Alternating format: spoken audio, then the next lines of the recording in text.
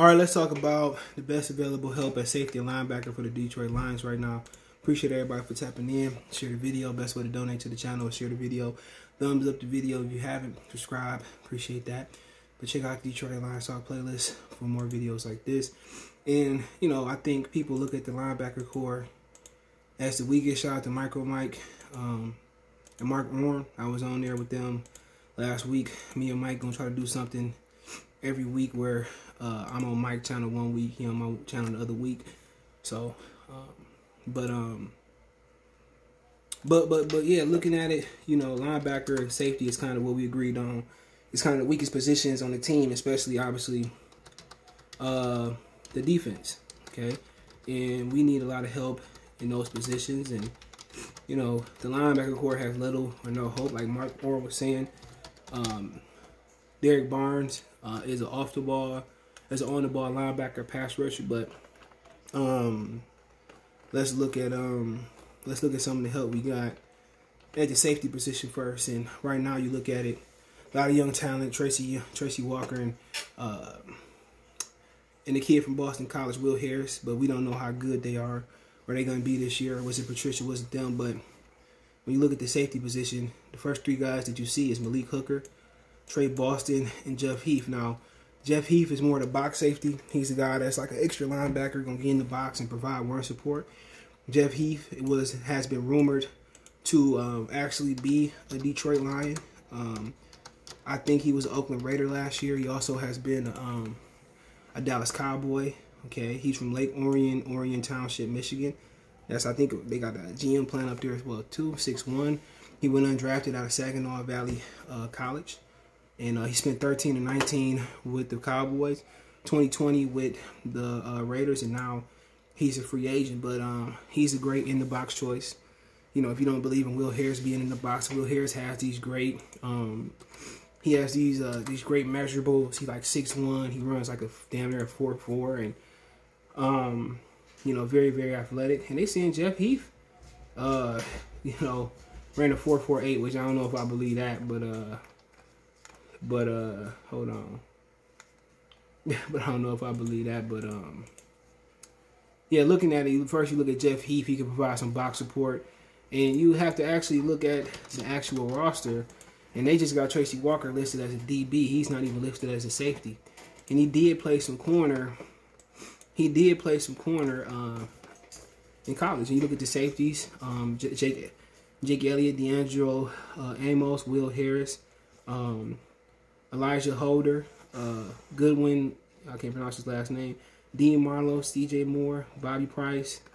And you look at the DBs, and they got Tracy Walker and Afonso as a DB. But really, man, you look at the depth. The depth is slim to none at that position as far as talent. Excuse me, I had a phone call, but that's it. But let's look at the linebackers too. We got Alice Alazone. Well, you talking about the youth for the safeties? You got C.J. Moore, 3rd year. D. Marlowe, 6th year. Godwin, 2nd year. Elijah Holder, 2nd year. Will Harris, 3rd year. Jalen Elliott, excuse me, is in his 1st year. D'Angelo Amos, rookie out of Virginia. And that's it. But also, looking at the linebacker core,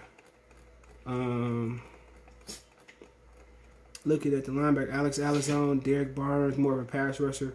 Mark was saying, Tavante Beckett, rookie from Marshall. Jamie Collins, senior, we know about him. Reggie Gilbert, Sean Dion Hamilton, 4th year guy at Alabama. Anthony Pitwin, Jalen Reese-Maben, 5th year with us. Jelani Tavai, 3rd year with us. And that's it, man. But kind of to continue to go through the safeties, man. Really, the three, looking at Jeff Heath and then Trey Boston and Malik Hooker. And Trey Boston has been around the league. He's a guy bouncing around with the Chargers and the Carolina Panthers. I don't understand why he don't stick somewhere, because he's a really, really good safety. 29 years old now.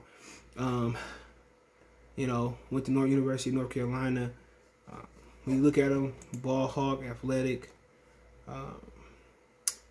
You know, he had 1 interception his rookie year. 2nd year didn't have one. 2, 5, 3, 3, 1 last year. So ultimately, you know, he's been solid at the safety position, man. And he just really never been able to stick nowhere. He went to, I see Carolina Chargers, Arizona, Carolina, and he's a free agent again. So I don't understand exactly what he's doing wrong. But he's 29, he's 28, he'll be 29 June 25th. Okay, you continue to look, and you look at Malik Hooker. He might be the most interesting one out of Ohio State. Really good safety. Should be one of the better safeties in the league. Put you in the mindset as far as the Ed Reed ball hawk type of guy, but can never stay healthy. They say Malik Hooker hoping to visit some more teams. He can never stay healthy, but he's 25, and you know he just had I think he blew his Achilles out. Really good ball hawk guy, man. And he been with Carolina 17 through 2020, 15th overall pick, and you know, just injuries to continue to derail his career. He's played 14 games his second year, 13 his third year, 2 last year. I think he blew out his Achilles or something. They said he visited the Cowboys, the Dolphins, and the Steelers this offseason, but he's still looking for a new home. Dallas has added another safety, DeMonte Keys. So I don't know if you're looking for too much money. I don't know if you're looking for too much money or you're just waiting for the right shot. Okay, I don't know, but yeah, I think he's the riskier one of the bunch. I think he's a situational player till he show he can stay healthy. But those 3 safeties that I think I'm looking at, man. You also got Kenny Vaccaro, older guy, had a bad injury. That's why he got out of New Orleans. He's more of a box guy. Probably can cover a little bit, but yeah, I like Vaccaro too. He ain't in Tennessee no more, but he wouldn't be a bad guy to put in here. Remember, most veterans don't like to go to training camp. You had Bradley McDougal. You got Andrew Sadejo. He played with Cleveland last year. But yeah, man, pretty much, you know, I think if I had to rank them, I think I would go Trey Boston 1, Malik Hooker 2, Jeff Heath, then Kenny Vaccaro. I just think Hooker still got so much something to give. But you're talking about the linebacker core. Melvin Ingram can help you, especially if you don't feel comfortable with the guy standing up. Inside, you got KJ Wright. He can help you, but he always been in the 4-3 situation. Other than that, man, BJ Goodson out there. Somebody brought that up in the micro mic chat.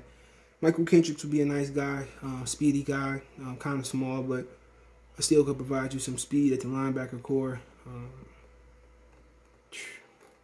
But yeah, man, there's some guys out there, man. But you got David Irvin still out there who could help you interior. But you know, I think KJ Wright, if he feel comfortable in the system, he's 32. I think Melvin Ingram is a guy. Olivier Vernon is a guy. I don't know if he can stand up so much, but I think Melvin Ingram, KJ Wright is the guys you're looking at to sit on the inside and help you. But they lacking so many good. They lacking good cover. You also cover linebacker. You also got Kawhi Alexander, played from New Orleans. Why not bring him over? He from New Orleans. I think obviously Aaron Glenn knows he can fit the system, but really it ain't too many great spots out there. But where the Lions strong at, there's some solid corners out there. There's some solid offensive linemen out there. You still got Mitchell Schwartz, who got injured in the Super Bowl. Russell Okung, Rick Wagner. But Everson Griffith's still out there. But yeah, Trey Turner is interior lineman. So where the Lions strong at, it's a lot of help there. But receiver wise, we get there later. But Alshon Jeffrey's still out there. Trey Burton's still out there. Caught a bunch of touchdowns. I think in India somewhere. At one point, Prince Amukamara, he's still doing it. Josh Norman, I think he need to retire. He old as Methuselah. You got Josh Bynes play for the Lions as well too. But I think Michael Kendricks, KJ Wright, and Melvin Ingram is the ones that I'm truly looking at. So, I mean, we'll see. But hey, let me know what you guys think. Check out the Detroit Lions Talk playlist. Don't forget me on Facebook, Instagram, Twitter. You can reach out if you have a business question, query, sponsor, video request. All our social media subscription. Twitter's the fastest way than Facebook and Instagram. You want to make a financial donation, Cash App CJ Good 313. That's in the description. PayPal link there as well too. Best way to donate, share the video. Appreciate the love and support. Let me know what you guys think about the available linebackers and safeties, and if somebody I missed, let me know in the comment section. Appreciate the love, the support. Thumbs up the video, share the video, And check out my main channel, Goodfellas Sports TV, for more sports, music, news, and entertainment right here on YouTube. That's Goodfellas Sports TV. Peace. All right, all my Detroit Piston fans and all my Detroit fans, all my Motor City Sports Talk fans, make sure you guys go check out Piston Mike. We got him over 100 followers. So make sure you check him out. Everything Pistons, man. He gonna hold it down and do his thing just strictly on the Pistons thing. You know, I got the Lions and Pistons, but man, we always trying to help people get their channel up. Let's get them to 200 next, 300 next, 400 next, 500 next, and let's get them all the way to a rack so you can start making that bag. Appreciate you guys. Make sure you go over to Piston Mike as you see it on the screen. Let's get them to 200, then 300, then 400, then 500, and the whole shebang. Peace.